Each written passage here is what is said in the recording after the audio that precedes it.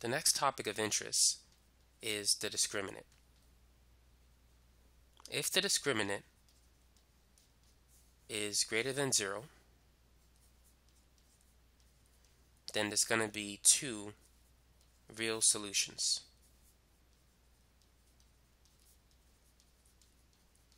Now, if the discriminant is equal to 0,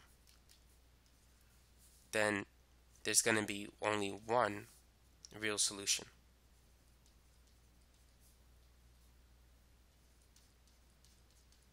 Now, if the discriminant is negative, or if it's less than 0, then there's going to be two imaginary solutions. Now, the discriminant formula is b squared minus 4ac for a quadratic equation in standard form, ax squared plus bx plus c.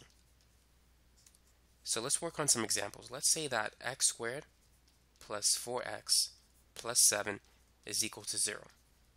Use the discriminant formula to determine how many solutions there are in this equation. So a is 1, b is 4, and c is 7. So d is equal to b squared minus 4ac. b is 4, a is 1, c is 7.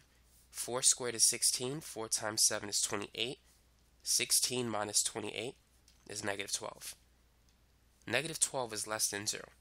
So because the discriminant is equal to a negative number, there's going to be two imaginary solutions in the equation represented above. Now let's try another example. X squared plus 3x minus 8. Calculate the discriminant. So let's write the formula first. B squared minus 4ac. B is 3, a is 1, c is negative 8. 3 squared is 9. Negative 4 times negative 8 is positive 32. And 9 plus 32 is 41. Now because the discriminant is positive, there's going to be two real solutions. Now let's try one more example. X squared plus 6x plus 9. Basically a perfect square trinomial. Calculate the discriminant. B is 6. A is the number in front of x squared, that's 1, and c is 9. 6 squared, 6 times 6 is 36. 4 times 9 is 36. So the discriminant is equal to 0, which means that there's only going to be one real solution anytime you have a perfect square trinomial.